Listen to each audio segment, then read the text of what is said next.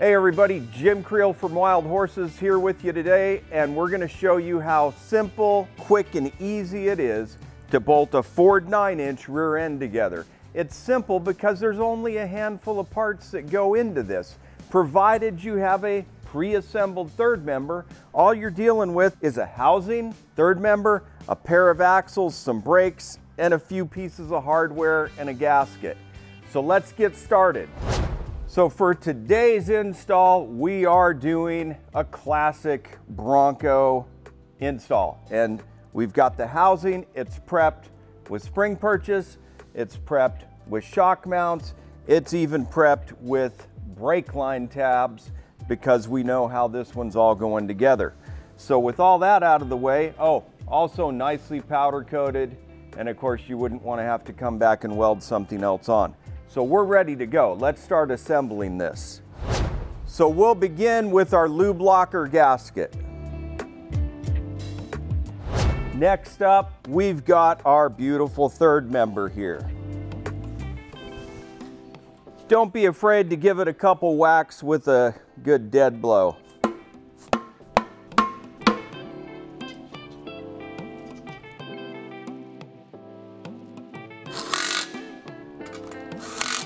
I'm just checking to make sure everything is going good as we go along. You got a couple down at the bottom that you got to literally do by hand.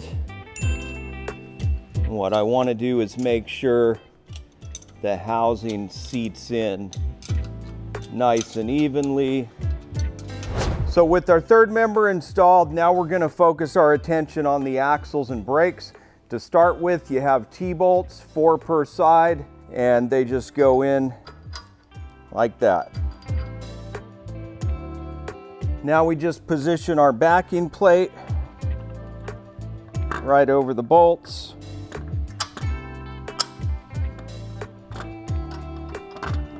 And it can sit there like so.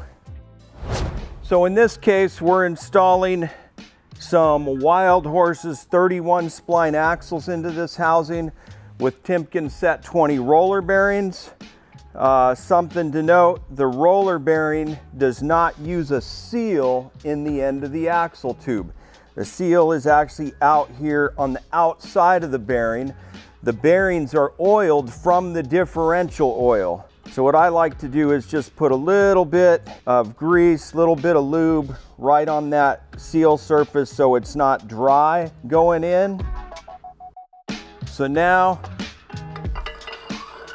slide the axle down the tube, and you're going to engage the differential, and you can see how we come to a stop, and it's stopping because there's steps on the bearing, the end where the bearing goes. So it just steps in, it stops right there, you're good.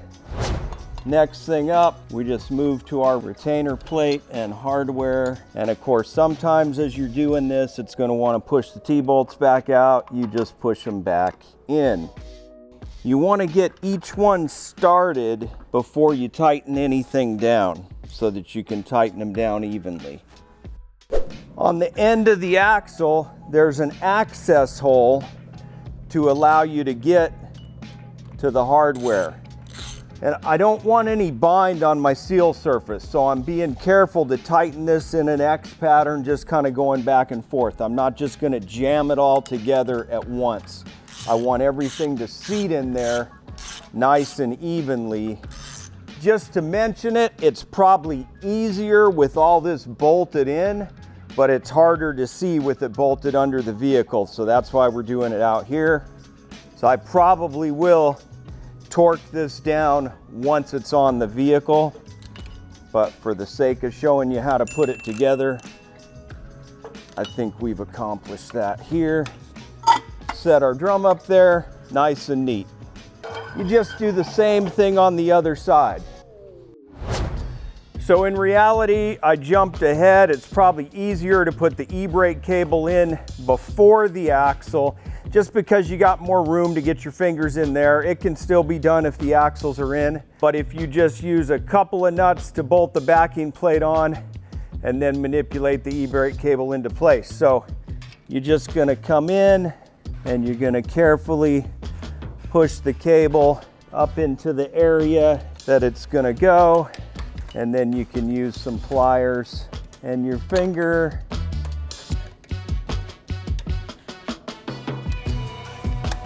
Screwdriver, and there we go. There you can see the cable in place in the slot. Easily done with the axle already in. And secure it in the housing. Make sure he's on. There we go. Moving on, brake hose. It's retained with a breather bolt. Actually, what I want to do is put a little bit of silicone around those threads. You don't get a lot of gear oil up there, but you could get a little. We don't want it leaking out. Through the hose into the housing, making sure not to cross thread. And I'm gonna make it snug, just snug, but I'm not gonna tighten it till I'm finished with my brake lines. Next up, we've got our stainless lines. I like to very much distinguish the word lines from hoses. Hoses are flexible. Lines can be manipulated, but they're not flexible. We just want to get everything in position, kind of want to take a look at it, see how everything's going to sit. Now, you are in every case, unless you're taking apart something that's been together for a long time and putting it back together, you are going to have to manipulate the hard lines. See, if I just put that there, no matter where I put it, it doesn't automatically go right in. So there's a little work, there's a little slight bending and manipulation to get it to go where you want. But what I'm going to show you right here is super important. We want to seat the ends of the hard lines into, in this case, the wheel cylinder, on this side into the brake hose. And the way we do that with the tube nut wrench, we tighten it and loosen it and tighten again. And what we're doing by doing so is making the contact pattern essentially crush together to form the seal that's going to take place there. I literally need some more line, so I'm going to get more line by taking some of the bend out of that. I'm going to take some bend out of that. I'm going to take some bend out of that. Thing is, I need my more line way over here on this side.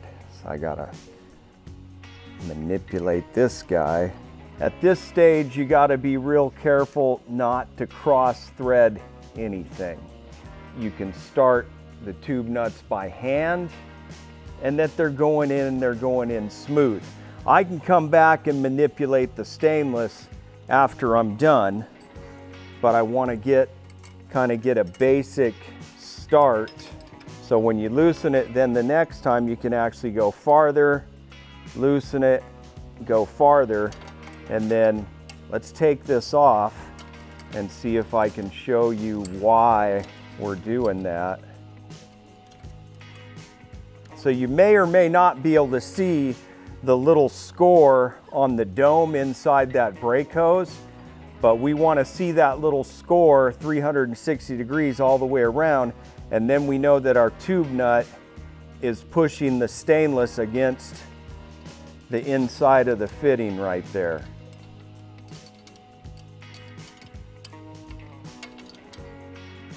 Once again, if you have this all the way tightened down, it's a little harder to deal with because you don't have as much room to work.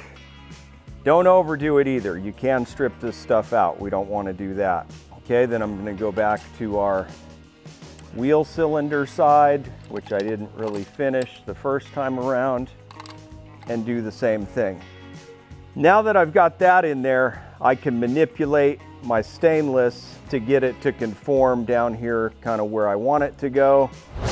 Okay, now we got our long side stainless hard line here, and I'm gonna start by just getting it hand threaded into the rear hose. You want to do it by hand and make sure everything's spinning nice, because it's easy to cross thread this stuff, and if you just crank it in, then you run into problems.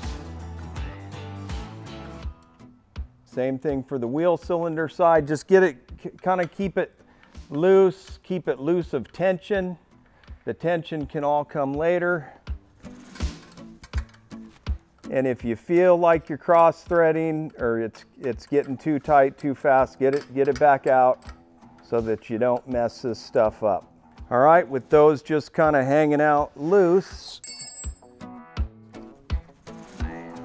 I'm bringing them out just because I know the U-bolts are going up there.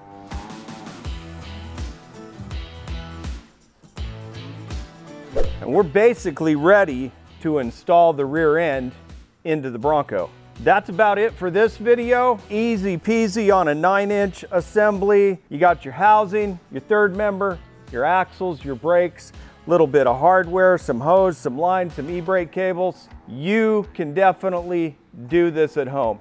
You got to have a little bit of patience, handful of tools, but you can definitely do that. Thanks for watching. We hope to see you out there on the trail. Peace.